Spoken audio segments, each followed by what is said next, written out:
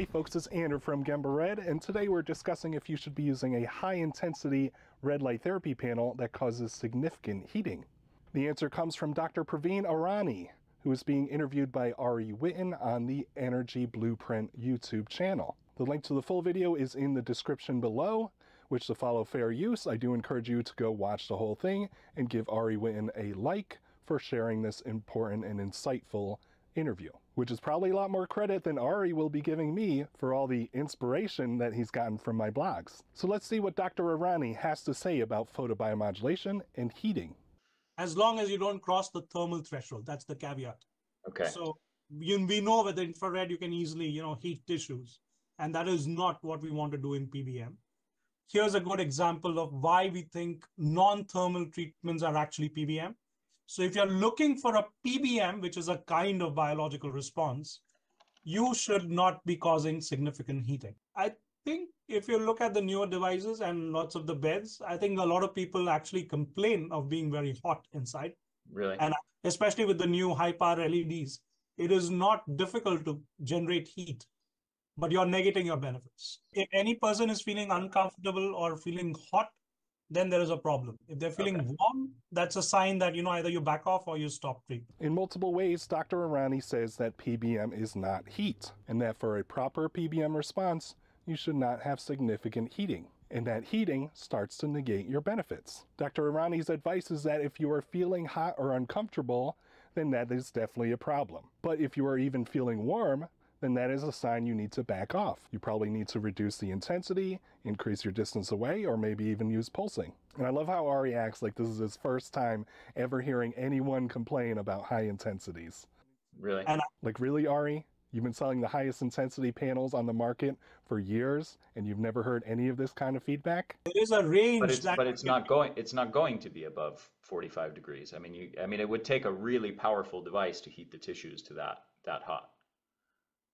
And just notice how Ari gets so aggressive with trying to confirm his biases. And look how exasperated Dr. Arani is getting with having to correct him on another fallacy. Really? And uncomfortable. So I don't think it's impossible to get significant heating, but it's definitely possible, especially with the new high power LEDs. It is not difficult to generate heat, but you're negating your benefits. So again, Ari Witten should know this, that high-intensity LED panels are causing significant heating. That's why they're having this discussion. That's why Ari Witten is debating this point so hard. 8 years ago, when the first-generation panels were a lot less intensity, then this was truly a non-issue. And Ari Witten himself was perfectly happy to endorse those low-intensity first-generation panels. And I don't remember any influencers saying that those first-generation panels were not effective enough. But more importantly, way back then, I was not seeing any complaints about overheating, skin redness, sunburn type effects. That has only happened in the past 3 to 4 years. So now heating is an issue with the latest generation LED panels, especially because some people keep making evidence-based blogs about how PBM is not heating, and that's getting in the way of some sales narratives. So I need to accept this as a big win for me, because at least influencers are starting to acknowledge the existence of heating and the possibility of it being an issue. So the real question is how much heat is allowable and tolerable for photobiomodulation? Since we know Ari Witten is not going to stop selling high-intensity panels that are causing heat, so we need to define how much heat is still safe and effective. Which Dr. Arani mentioned several times is that the range between 42 to 45, they've clearly documented as having a detrimental response. So at 42 to 45 degrees, you start inactivating the ROS scavengers. I think that we always talk about a range. So I think it's 42 to 45 to be precise on the surface, which means that inner temperature, depending on your wavelength, can be higher or lower depending on which wavelength you're using. So now future dosing guides from high-intensity panel brands and their influencers need to include that you need to monitor your skin temperature to make sure they do not exceed these detrimental levels. But ultimately, Ari Witten did wear down Dr. Praveen into saying what he wanted. Come on, bro. A little warming's okay. Be reasonable.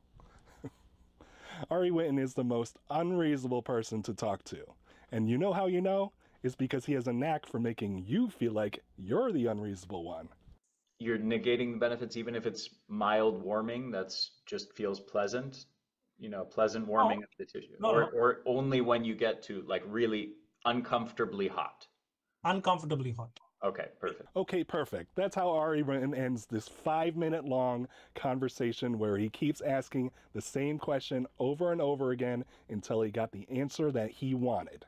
This was not a discussion. This was not a debate. This was not listening to and learning from an expert in the field. This was manipulation so Ari Witten could reinforce his sales strategy for selling high-intensity panels that are causing heat. So that's real science for you. We successfully coerced a leading researcher into saying that you can have as much heat as you want as long as you're not uncomfortably hot. But as Dr. Rennie was trying to explain, is that feeling heat is very subjective. It depends on skin color, on skin thickness, and just your overall sensitivity to heat. So it's a very subjective process. What would be more objective and more scientific and safe would be to monitor your skin temperature during high-intensity treatments. And notice how Ari Witten did not cite any actual PBM literature to make his points. If it was so obvious that PBM is better with just a little bit of heat, then Ari Witten should be able to cite relevant studies to make this point, and not have to rely on logical fallacies or hearsay and extrapolating things from Dr. Hamblin. Yeah, Dr. Hamblin would definitely agree with that. Did Ari do a mind meld with Dr. Hamblin? Why is Ari Witten speaking on behalf of Dr. Hamblin? Why bother interviewing Dr. Praveen if you're not going to listen to him unless he confirms your biases? That is really disrespectful. It is fine for scientists to disagree and have divergent opinions. That's a part of the scientific process. A hallmark of pseudoscience is seeing opposing opinions and opposing evidence as an attack on your own biases. And just listen to the kinds of intensities that Dr. Hamblin usually talks about. So it depends what area you're irradiating. If you're irradiating a big area, like the whole body, right? 10 or 20 milliwatts per square centimeter is high. How efficient you're going to be in doing it. It depends what device you have. If you have a helmet, then, an irradiance of 20, 30 milliwatts per square centimeter will get you a couple of thousand joules in a reasonable time. So usually Dr. Hamblin is talking about 10 to 30 milliwatts per centimeter squared. So if you're feeling some warmth from reasonable intensity and doses, then yes, that is perfectly fine. Even I am in 100% agreement that you're going to feel a little bit of subtle warmth with reasonable intensities. And notice how one of these interviews was between Ari Witten and Dr. Hamblin. Yet you never hear Ari bring up that point that, oh, well, Dr. Hamblin told me that 10 to 20 milliwatts per centimeter squared is high for full body red light therapy. So it seems like Ari's psychic link to Dr. Hamblin is extremely selective in very convenient ways. So will Ari Witten be able to present both sides of the argument in his new book? Will he be able to cover the science that says photobiomodulation is mostly non-thermal, because there's a lot of it? And he can also cover the science that says photobiomodulation is fine with a little bit of heat, which there is some if you're good at cherry picking. That way you can present both sides of the evidence and both sides of the argument and allow your readers to make an informed choice. Like informed consent, not coercing people into using high intensities and heating that have not been fully studied in humans yet. So that's it for today. Thanks for tuning in.